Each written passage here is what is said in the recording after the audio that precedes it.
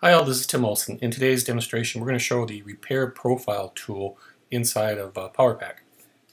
We have a profile that when we go to one of the solid tools, in this example we're going to do an extruded solid, we can see that we have a bunch of gaps in it. And so we're going to use a tool that quickly repairs this particular example.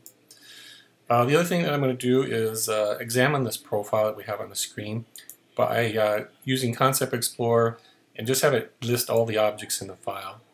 And here we can see we have a couple groups. So the Repair Profile tool only works on curves. So I'm going to select everything and ungroup it. Alright, now let's go to PowerPack and let's use the verify and let's have it show gaps.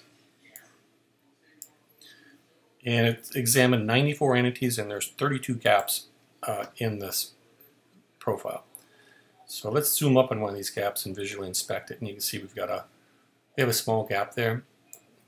Let's see how small that is.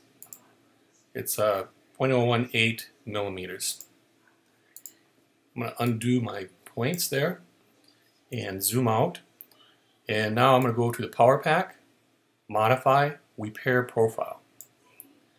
And I'll just select everything.